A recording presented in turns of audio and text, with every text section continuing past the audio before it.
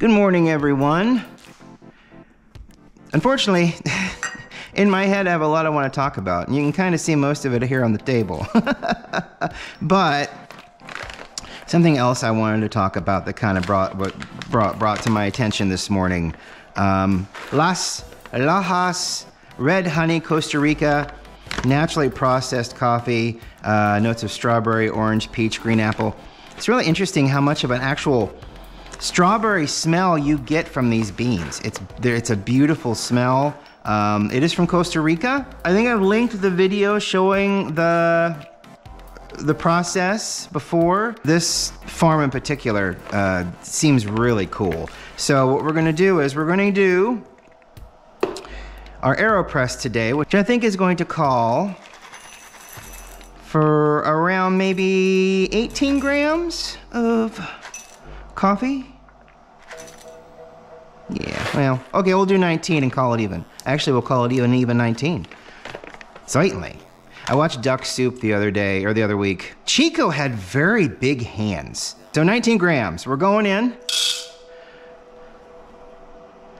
And this is the Aeropress. So we'll put it down to about a medium setting, and we'll grind. All right. I didn't spray them. I totally forgot, but God, the strawberry smell is so pronounced. It's really neat. It's almost like a strawberry jam smell. Interestingly enough, this was a January roast. It seems to have matured in an interesting way, and that might just be because it's a red honey process, which means that they take all of the skin away from the coffee bean fruit and let it sun dry for weeks in the sun, strangely enough, and rake it just so all of the beans get evenly, dry roasted basically from the sun, and then they wash them, dry them, and then make coffee out of them, and it just makes this amazing flavor. Okay, so I only measure the beans. I don't measure the water because I fill this thing up as far as it'll go. We're not gonna do an inverted method today. We're just gonna do a good old normal kind of pour, so we're pretty much done with that. I am gonna have it sit for a little bit, maybe about 4 minutes, and then we'll push through. So I'll put the stopper on quickly and stop the water flow process because it flows pretty freely. Got a little time. It flows pretty freely through this paper filter. I love this device. It was the first coffee thing I ever bought. I love using it. It's just one of those weird little niche things that it does so much with very little. So anyway, this morning, and everything on Threads, I mean, in the beginning, it wasn't that much better, but it didn't seem like it was that pronounced. Everything on Threads right now, which is a social media website, just like Twitter, it's now reactionary, and people post 5-post stories. And no matter how nice and kind and wonderful the story is, there's always at least one person that jumps in there and just shits the bed on everything. And it's just gotten to the point where you are expecting it whenever you open something that's nice and wholesome, or something that should be a layup, that should be just easily understood, And I'm pretty sure that the text message that the screenshot was taken from didn't happen. It was faked. I'm more than sure. I think it was posted without comment. But it just reminded me of corporate and how corporate does not care. And a lot of the responses from people who are in corporate showed me that corporate stuff does not care. It was a short little text message between a manager and a employee who obviously was a part-time employee who probably worked in fast food. Maybe it wasn't like a chain McDonald's, but it was definitely someplace, where that had like a lunch rush hour. The boss message saying, you were supposed to be in here at 11, why aren't you here? And then she messages back saying, my grandmother died this morning. I'm very sorry. I've been dealing with that. And she says, well, the next time, let us know. That's not it, you know? That's not it. I don't think it doesn't really matter what the job is. That's not it. Let me pour this in here. Get everything a little bit disturbed here. I'll let it pass through a little bit, I guess, and I'm going to stir up the coffee bed a little bit with a spoon. And then I'll add a little bit more water. And then we'll close up the top. And then we'll let it go. So let's get this bed disturbed just a little bit. There we go. I mean, the pouring should have disturbed the bed enough, but I'm just giving it a gentle stir just so I can make sure. And then we'll fill this the rest of the way up.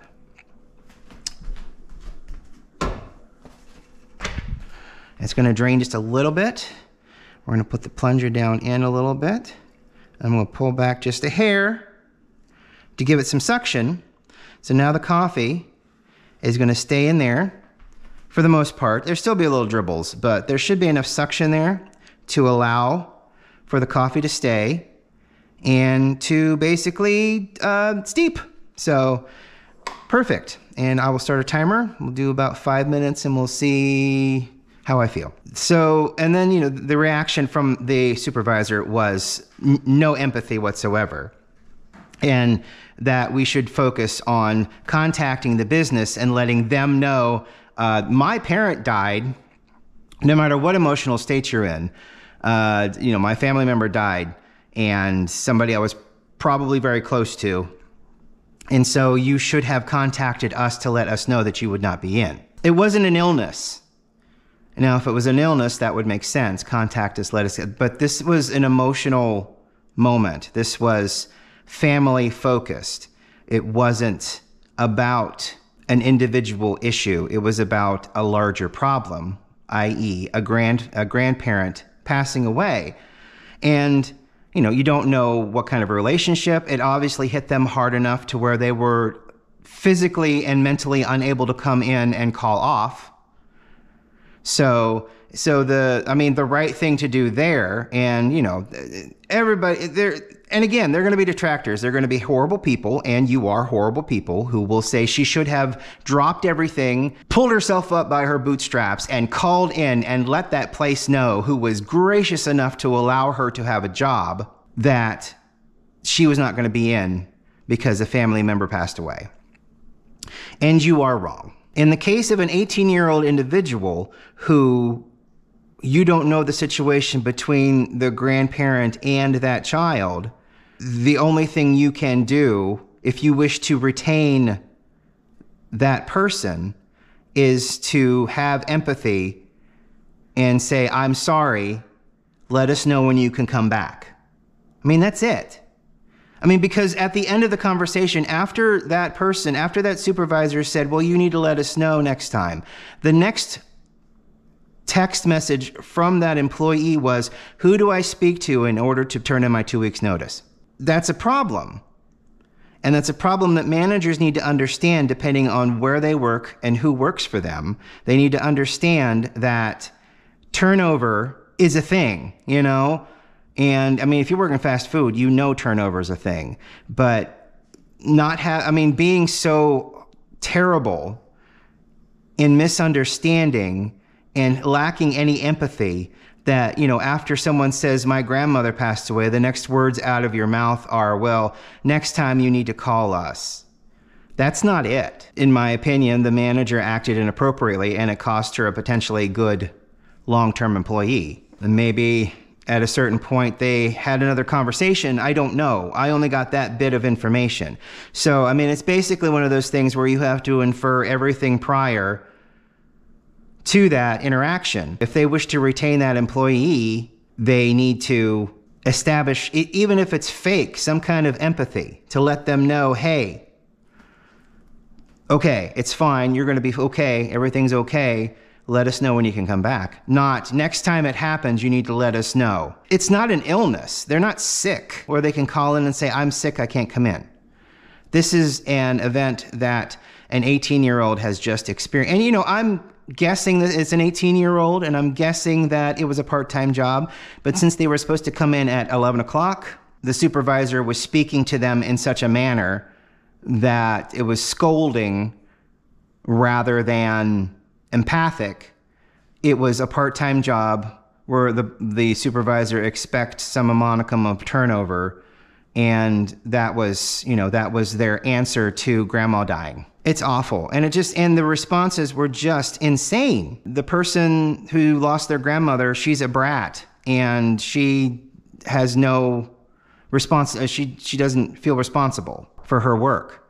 No, she's tallying up lunch orders at a computer and then watching you install another computer to where they can do it automatically themselves. Okay, so we've gone for 7.5 minutes. I'm sorry about that.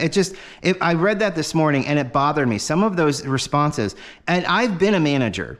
Every time something has happened, I've been willing to step up and do what needed to be done in order to fill up that position that was lost for that day because something terrible happened. And you have to be empathic. You have to be understanding. All right, it's just weird. So, okay, so time has passed. I'm going to push the plunger down. No whammies. No whammies. And you don't have to push. You don't have to push. You just use gentle, even pressure from your hand. I mean, just the weight of your hand may be enough to push it down. I didn't put a little coffee in there. It's not a very dark coffee. It's a medium roast. It's not going to be a very dark coffee anyway. And there we go.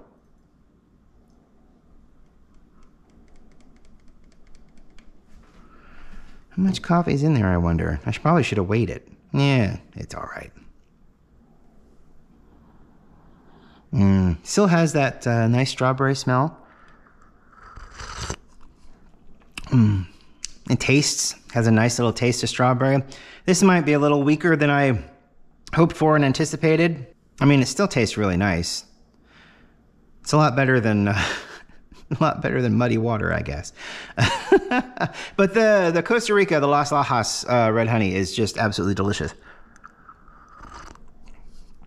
And yeah, this does just come off a little weak. I probably should have measured everything and gotten a recipe for the Aeropress. But, you know, I felt 19 grams of coffee for that smaller device. You know, I thought that made sense. But then again, I have been doing, 35 grams of coffee, 500 grams of water. So, but that's okay. That's all right. It still tastes really good.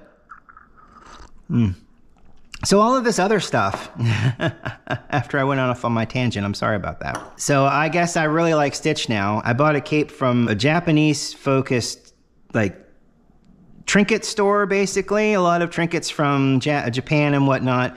And my mother found a kit for Stitch. Isn't that just adorable? Those ears are huge, and they're just so cute. So she crochets anyway. She's made blankets and shirts and coats, and my Starfleet uniform that I have downstairs on a mannequin, she created that out of fabric and a pattern that I sent her. You know, so she's a seamstress. So Stitch and the little doll. This is Scrump. I made her, but her head is too big. So I pretend a bug laid eggs in her ears. And she's upset because she only has a few more days to... I stopped by my friend's house. He bought a 3D printer. Other than a little bit of fuzz, which is just part of the printing process, look how adorable. Look how deep the mouth goes. That's fascinating. And the ukulele looks amazing, and he's just adorable. Look how cute he is. The ears are interesting because the outside's like the rough stuff, but the inside is very smooth. I think this is like his third print of this kind of a detail on his printer. So yeah, 3D printing. Boy, if I had a 3D printer, this house would be full of Star Trek crap. Fuller than it already is. because I've seen phasers and a lot of different things. So my best friend Ryan made this for me, and it's absolutely fantastic. I can't wait to find a place to put it. And then while I was at the house, they're cleaning out. If you're looking for a house in the Waterford area, I'm going to post their listing. They're wanting to buy another house and move out of the one they currently are in. So they're downsizing everything and getting rid of a bunch of stuff. Apparently, this is a cookbook that my buddy Clayton, who passed away a long time ago, gave Ryan. Dr. McCoy's Tennessee Smoked Baked Beans, cup of haggis. There's a haggis recipe in here. Haggis. So yeah, I mean, sheep's stomach, sheep's little stomach, beef suet. I mean, they've got how to make haggis in here. It's all over the place. And then they've got lemonade and cherry limeade and watercress and other tea sandwiches. It is all over the place, and it is goofy. Oh, jambalaya, that'd be kind of fun. Bread pudding souffle. It is just all over the place. $19.99. Jumbo Romulan mollusks. Who doesn't want to make a mollusk in their own house?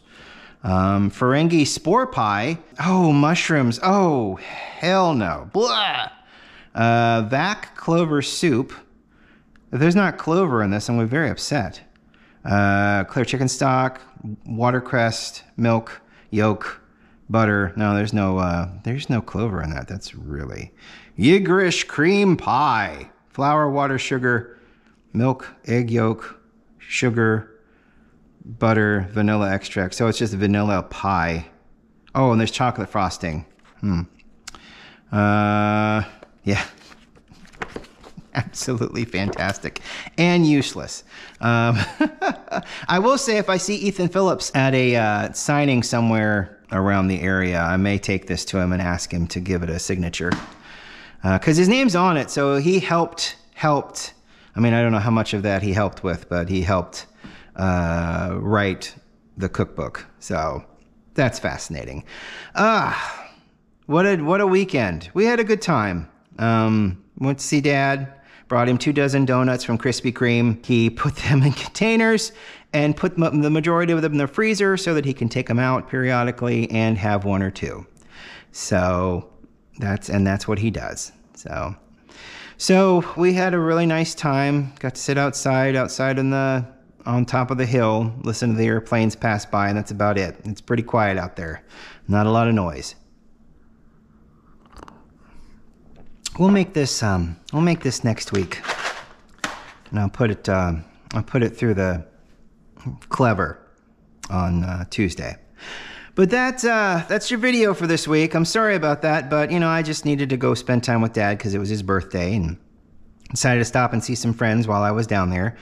So that was a good time, and it was nice to get away and hang out with my family. So I hope that you have been able to do that recently. It's going to be an interesting summer. It's going to be a warm summer. It was cold this past week in the evening, but now here in Ohio, we're going to hit 90s by Sunday, Monday. So it's going to be crazy. So the pool will be full of people, and I will be nowhere near it. I hope you have a great day. I hope you have a great weekend. We will talk to you on Tuesday of next week. Get a cup of coffee and have a drink for me.